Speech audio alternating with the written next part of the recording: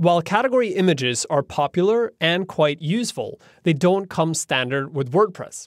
That means we need to add that feature in, and the easiest way to do that is through a plugin. Now, if you go to the wordpress.org plugin directory or onto the general web and do a search for WordPress category images, you'll find tons of different options available to you. And all of these options pretty much do the exact same thing. They give you the ability to assign an image as the featured image for a specific category, tag, or other taxonomy.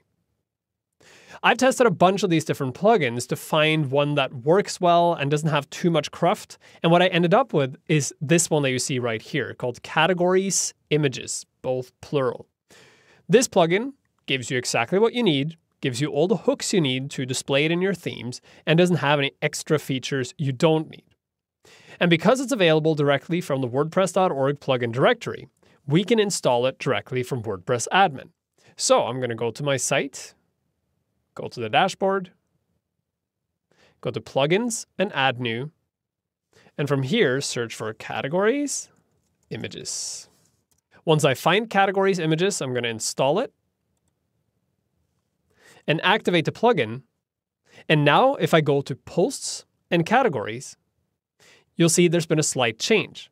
Now, next to each of my categories, you see a little drawing of a picture. And that means I can now add images to each of my categories. Now, it's important to note that this plugin here, Categories Images, is just one of several options. And although this is the plugin I'm using in this course, the principles I'm teaching you in this course will apply to pretty much all the different category image plugins available. So, if you want to use this plugin, great, you can follow along without any problems. If you want to use a different plugin to do the same thing, chances are you can still follow along in this course by using the custom code that comes with that plugin. Because, as you'll see when we progress forward, to use a Category Images plugin, you actually have to make some changes to your theme because the plugin can't intuitively know where to place those images. This gives you far more control, but it means that we need to dive into the theme to get things to work properly.